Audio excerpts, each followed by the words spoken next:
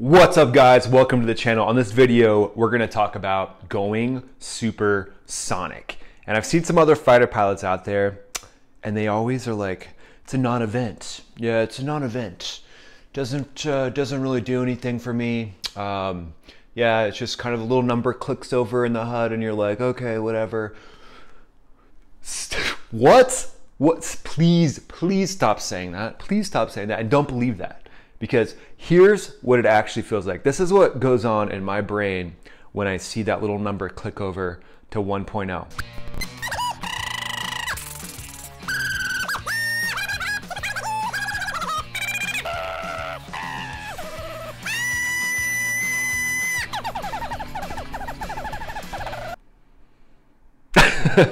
So there you go. That's what going supersonic feels like inside my brain, because you're in a multi-million-dollar fighter jet breaking the speed of sound. So we're going to talk about what going supersonic, what is actually happening, and then I'm going to tell you 3 stories about going supersonic that I think are just going to give you the reference and the idea of what it feels like to go supersonic. But before we do that, if you wouldn't mind, just go ahead and dominate that like button for me. That would help me out a lot. It'll help me grow this channel. Believe it or not, it actually puts it in front of more people. I would just greatly appreciate it. So it's totally free. Thank you for doing that. So when you go supersonic, you're essentially outrunning the sound waves that your jet is producing. Your little fighter jet's out there, it's just putting along and it's producing these sound waves. And essentially what you're doing is you're building up those sound waves in front of you as you get close to that sound barrier, and then boom, you pop through the sound barrier, which is a change in pressure, and that creates the explosion type sound that you would hear on the ground or in the jet, behind the jet going supersonic. I'll tell you about that here in a second. But the speeds for it are roughly 770 miles per hour at sea level. Again, can you see why I'm so excited about going supersonic? Even if it is just a little number in your heads-up display that clicks over, you're going 770 miles an hour, bro. Come on. If you extrapolate that, yeah. See, Mom, I can use big words too. If you extrapolate that out, it's about 660 miles per hour if you're up at altitude at about 35,000 feet, which is where you're typically more likely to go supersonic. There's a quick story I'll tell you about a guy who was getting his certification at 100 feet to fly low level, and he was going supersonic. He happened to look over because he thought he saw another aircraft in his airspace, and when he looked over, he accidentally pushed forward slightly and then slowed down a little bit, and he went underneath the speed of sound, which threw him forward, and then he pushed the stick forward even more, and he said he bottomed out at like 15 feet above the desert deck, and then he was able to recover. But that's how fast things can happen when you're going supersonic. And when you decelerate and you go back through that barrier, there's a lot of things that are happening that are gonna make you slow down really fast, and that's what kind of pushed him forward.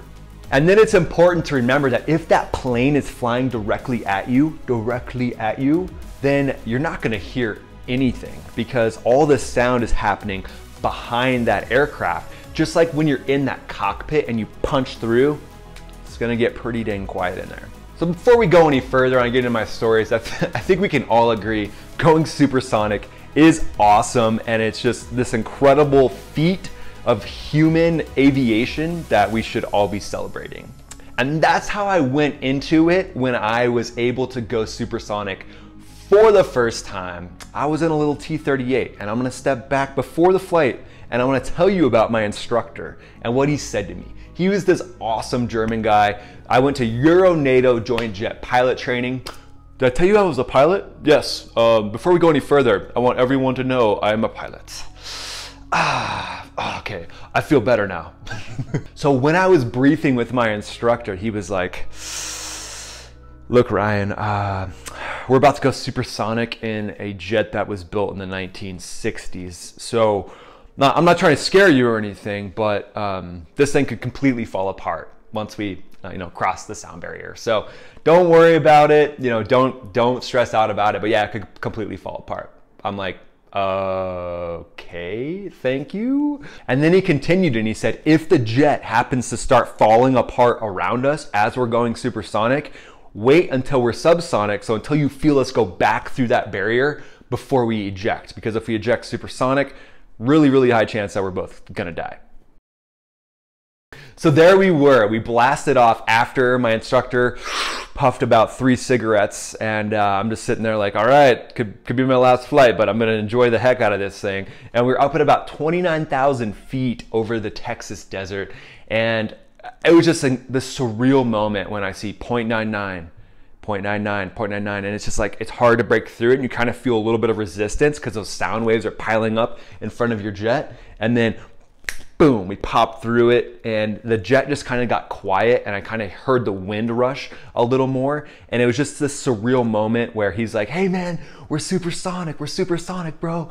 I was like, yes, like this is amazing. Like one of the most incredible moments of my aviation career, because I knew at that point, you know, I was in the Mach club, and it was just a really special moment. Second story that I'll tell you about is in my F15E. I climbed up to about 53,000 feet, and then I started downhill, and I treated it like a roller coaster. So the F15E has these conformal fuel tanks on it, so it can be a little harder to get going fast.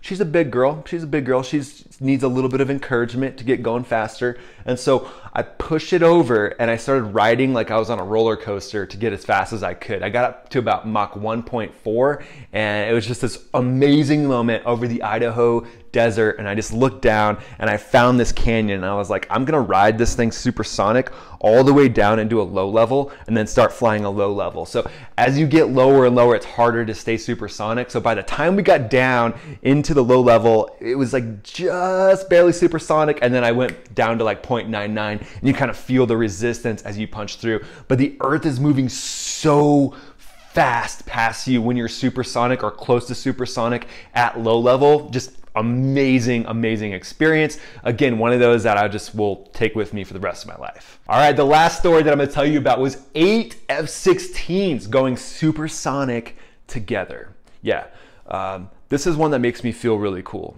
Do you think I'm cool? Do you guys think I'm cool? Yes. But seriously, this was one of the most amazing supersonic experiences I've ever had. We were out over the Atlantic Ocean, 8 Thunderbird F-16s, and we were like, hey, have we ever gone supersonic with all of us out here? Answer, crickets, crickets, crickets. And we're like, all right, let's do it. So we're in close formation, and I don't think this has ever been done with this many airplanes as far as I know, but what I noticed is we start getting closer to that barrier. We're like 0.97, 0.98, 0.99. I started to feel those compressed waves coming off the airplane that was in front of me and next to me, and I was like, whoa. And it was like a bow wave from a ship that was pushing me away from that plane. It was just this amazing, like crazy experience. I was like, all right, cool, well, I'm glad it's pushing me away and I'm not like somehow getting like pulled into that somehow. So it pushed me away a little bit, and I spread out, and then all of a sudden we crossed the sound barrier essentially at the same time, and I heard like what sounded like a pop, like this weird popping sound that came from the jets that were in front of me. I was like, oh my gosh, this is incredible. So I looked out over the ocean, saw all 8 of us, you know, in formation going supersonic, and it's something that I will never ever forget. Just a surreal, incredible moment. Made me really proud to be up there. So excited you guys got to hear about these stories, because, you know, again, now I think we were all on the same page. Going supersonic is amazing, and if anybody tells you it's not, you should be like, okay, bro, you know, maybe you need to assess your life decisions. So even if you can't join the Mach Club yourself, hopefully this video has given you that same feeling and just an idea of what it's like to go supersonic. So now you know, because the more you know. Thanks for being here, guys. Please like, please subscribe, and we'll see you in the next video.